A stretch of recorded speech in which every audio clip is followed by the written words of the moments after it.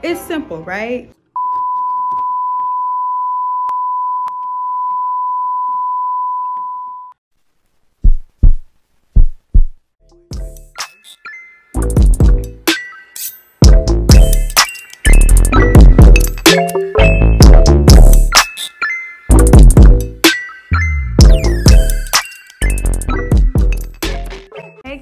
Welcome back to Inside the Life of D. Thank you guys for supporting me and subscribing to my channel. I appreciate all my new subscribers. Hey y'all, welcome, and don't forget to hit the bell and like, comment, and subscribe if you are new to my channel.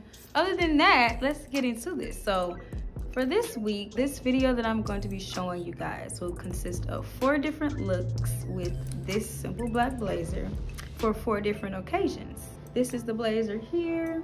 It is from H&M and it's a size 0. So you guys will see how it looks on me. I'm pretty slim and I'm usually a size 4 for the ladies that want to know. Without further ado, let's get into the video.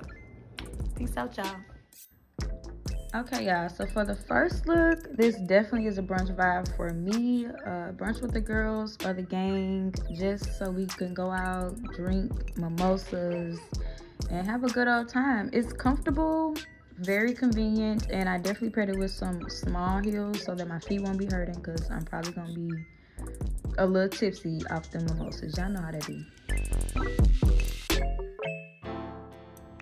This is definitely an event vibe. If I was to go to, like, I don't know, a fashion show here in the Louvre, or something that's like you need to dress up, but I don't want to be too dressy at the same time. It's cute and I'm getting the job done, period. And I got the shades for the girls. Y'all know y'all love shades, so I had to put them on.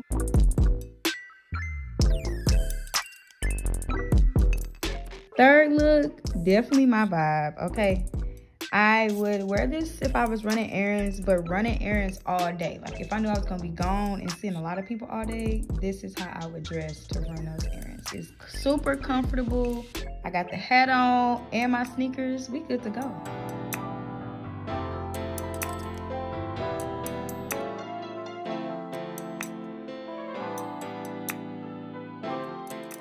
Okay, we are going somewhere if I am popping out in this, okay?